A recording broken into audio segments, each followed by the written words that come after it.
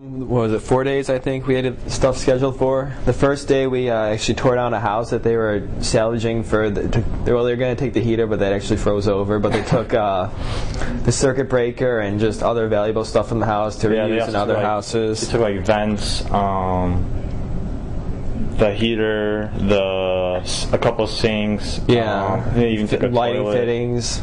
And what they do is they have this restore warehouse, and basically they grab all this stuff from these older houses that they're going to tear down, and they'll basically use these stuff to build new houses. The other 3 days, we built a shed for a food pantry in town that they could just use for storage and whatnot. It was too cold during spring break. It was like 35 degrees. It was really wonderful, but it was too cold to build outside, so we couldn't build a house or anything. So they had us build a shed inside a warehouse, and it was really good because there's a lot of different volunteers there. Like most of them are like just retired guys and stuff who just come in and they work like 20 plus hours a week. So we worked beside them and talked with them and stuff, and I don't know, it was really nice. Oh, it was. I liked it a lot. I mean, we managed to complete the shed that we started, so we stayed after a little. We completed it.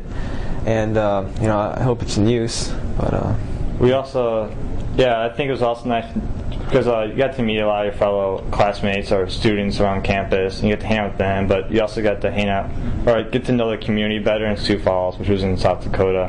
Yeah, we did a lot of touristy stuff down there. Yeah, which was nice. And I mean, looking forward to next year, next spring break, and we're probably going to pick a place a little bit warmer so we can enjoy a little bit more. But I think definitely for our first trip with Habitat for Humanity, it was a really good one.